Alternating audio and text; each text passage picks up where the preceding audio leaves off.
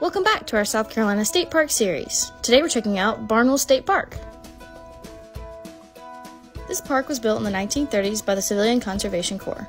Their legacy can still be seen in the park office as well as the picnic shelters. Barnwell has two easy 1.5 mile trails, the Dogwood Interpretive Trail and the Fern Hill Nature Trail. This park has 3 lakes that are great for fishing. Located near the fishing pier is this artesian well. Visitors can stop by and grab a drink to cool off. This park has 5 cozy cabins and 25 campsites with water and electric.